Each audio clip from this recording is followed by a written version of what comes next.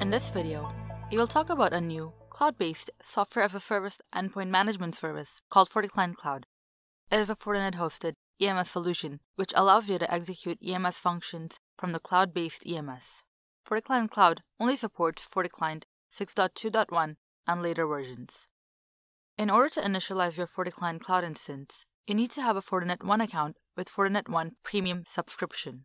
Then you can create only one EMS instance in the cloud per Fortinet One account.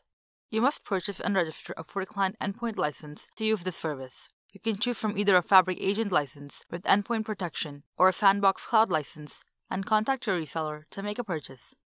Additionally, you must have internet access to create a FortiClient Cloud instance and a device with a browser to access it. FortiClient Cloud can support a maximum of 500 endpoints. Currently, it does not support features like Active Directory integration and Chromebook support. To use these features, use an on-premise EMS instead of FortiClient Cloud. Now let's see how we can enable the FortiClient Cloud service. After you have purchased a Fortinet One Premium subscription and a FortiClient endpoint license from your reseller, go to the FortiCare website and log in. On the home page, click on Register Contracts.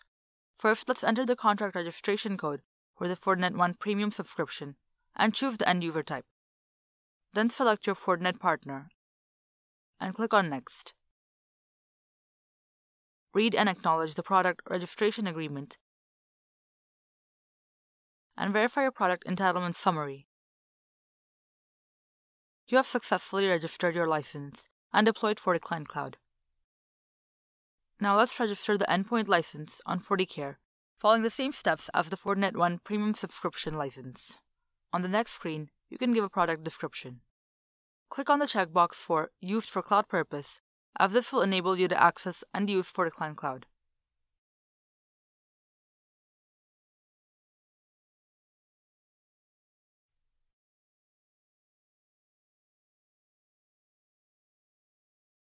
After that's done, let's access FortiClient Cloud.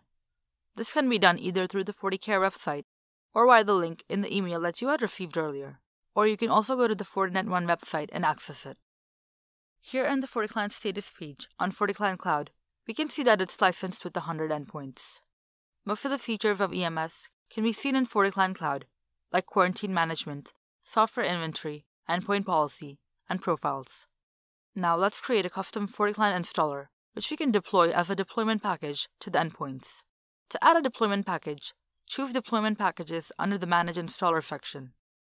Make your selections for installer type, release, and patch, and click on Next. Give it a name and an expiration date. Next, make your selections for the basic and additional security features. Choose any required advanced options, and in the last section, you may choose to enable telemetry connection to the security fabric. Then click Finish. Your new deployment package appears, and clicking on it will show information such as the features list, telemetry gateway list, and also an invitation code. This deployment package can be sent to the end users, and after the user downloads and installs FortiClient, it will launch and connect to EMS automatically. In the case of Linux, iOS, and Android endpoints, the invitation code that is generated is sent to invite these users to manually download and connect FortiClient to FortiClient Cloud, as it currently does not create an installer for these device types. To send this invitation code, go to the Invitations button here, and select the invitation created with the deployment package. Then add an email recipient and send the invitation. The recipient will shortly get an email with the link to download the deployment package. In FortiClient, you can also enter your invitation code in the Join FortiClient Cloud field in case it does not connect automatically.